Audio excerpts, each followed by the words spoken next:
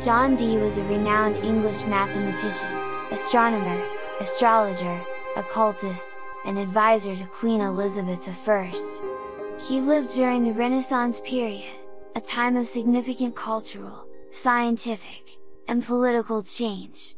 Dee's life and contributions were marked by a blend of scientific inquiry, esoteric knowledge, and political involvement, making him a fascinating figure of his time.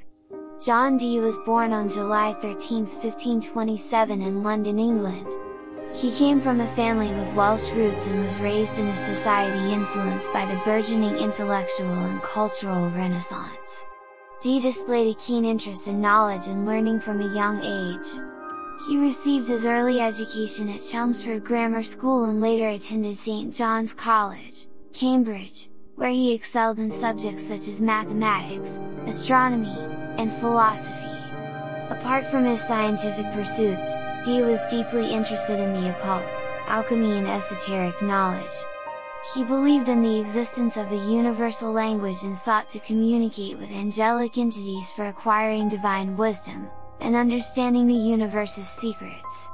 He developed a system of communicating with these beings through what he termed angelic conversations or Enochian magic. His studies and involvement in esotericism were a significant aspect of his life and career. He delved deeply into various occult and mystical practices, seeking hidden knowledge and spiritual insights.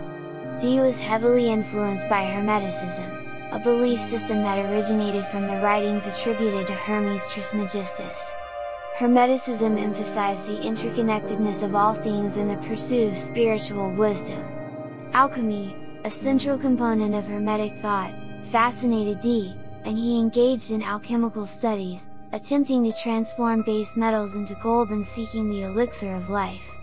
Perhaps the most famous aspect of Dee's esoteric studies was his involvement in angelic communication, which he referred to as Enochian magic.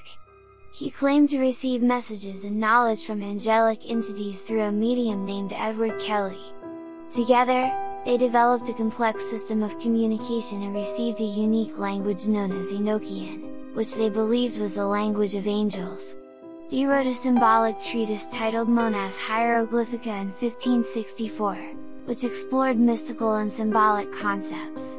The treatise aimed to unify various branches of knowledge, including astrology, alchemy, and numerology, into a single system, represented by a monad, a symbol for unity. This work showcased Dee's interest in esoteric symbolism and mystical philosophy. Dee and Kelly engaged in what they called angelic conversations or scrying, where Kelly acted as a medium, describing visions and messages received from angelic entities. These communications were believed to contain divine wisdom and insights into the universe, covering a wide range of topics from cosmology to practical magic. Dee amassed an extensive collection of occult manuscripts and grimoires from various traditions and cultures. His personal library was one of the largest and most comprehensive of its time, containing works on astrology, alchemy, divination, Kabbalah, and more. Dee's collection was an invaluable resource for his esoteric studies and a testament to his dedication to uncovering hidden knowledge. Astrology played a crucial role in Dee's esoteric pursuits. He believed in the influence of celestial bodies on human affairs and sought to unravel the secrets of astrology to gain insights into the future and understand the cosmic order. Dee was also skilled in various divination techniques, including scrying using crystal balls or mirrors, which he used in his attempts to communicate with spiritual entities.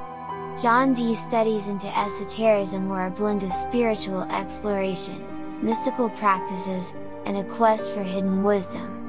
His fascination with the occult and desire to uncover the mysteries of the universe led him to create unique systems of magical practice and profoundly influenced the trajectory of esoteric studies for generations to come.